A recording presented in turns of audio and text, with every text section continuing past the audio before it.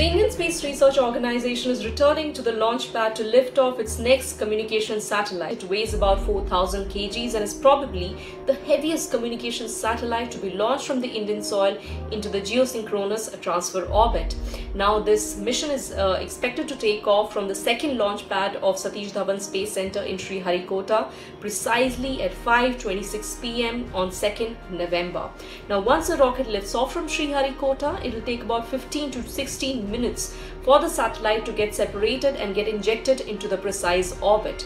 But what makes this mission far more special is that it marks the return of LVM Mark III.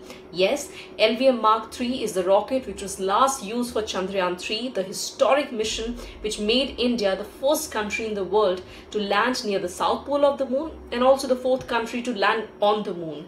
Now, this is the fifth operational flight of LVM Mark III, a rocket which was basically designed to lift off heavy satellites into orbit. Now, meanwhile, the space agency is also preparing for its another ambitious mission, Gaganyaan, wherein also LVM Mark III would be used. But then the LVM Mark III would be human rated because it's going to carry astronauts into the low Earth orbit and bring them safely back to Earth.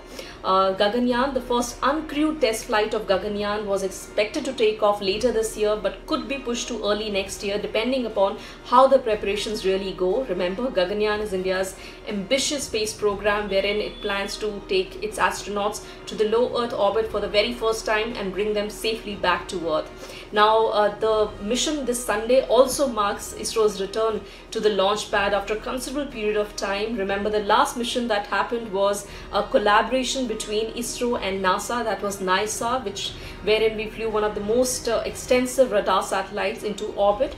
Now, NISA has already started collecting data and relaying back to Earth, which is of tremendous value to scientists and researchers across the world who are observing Earth. So as of now, we are waiting for this next mission to take off precisely at 5:26 p.m. on 2nd November.